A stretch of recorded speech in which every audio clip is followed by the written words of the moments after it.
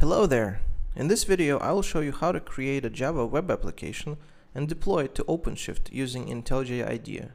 OpenShift is Red Hat's platform as a service that allows you to host and scale applications in the cloud. Let's start by creating a new application from the dashboard. For the purpose of this video, I will use the JBoss application server cartridge.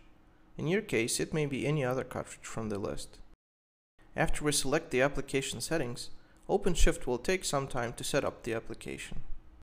Once the setup is over, we can switch to IntelliJ IDEA. Before we import our application to the IDE, let's go to the cloud settings and configure our OpenShift account. We enter a username, password, and domain. We click the Test Connection button to make sure these credentials are valid. One more thing we need to do before importing is upload a public SSH key, which is required by OpenShift for authorization. After the key is uploaded, we can import the application from its Git repository. Let's copy the repository URL from the application settings in the dashboard. Now we click Checkout from Version Control on the welcome screen and paste the URL.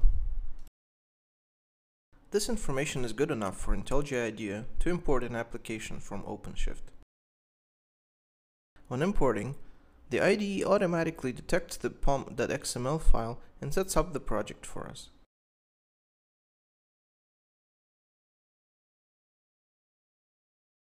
Now, to deploy the application, we need to create an OpenShift run configuration.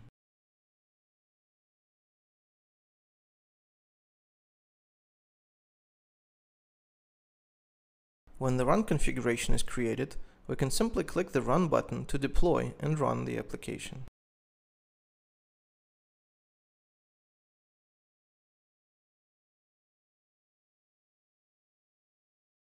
Once the deployment is finished, we can open the application in the browser.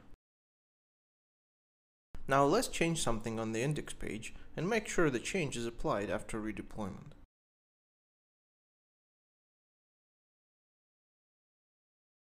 Notice how we're redeploying by clicking the debug button. It takes a bit to deploy our changes to the cloud.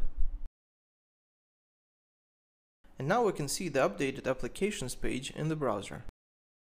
Now let's get back to the IDE and add a breakpoint to some Java class invoked from a JSP page. Then switch to the browser and open our JSP page.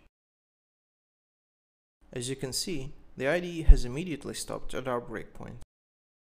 Click the Resume button to proceed with loading the page. That's pretty much it for today. Now you know how to import an OpenShift application to IntelliJ IDEA, how to deploy it, and how to debug it.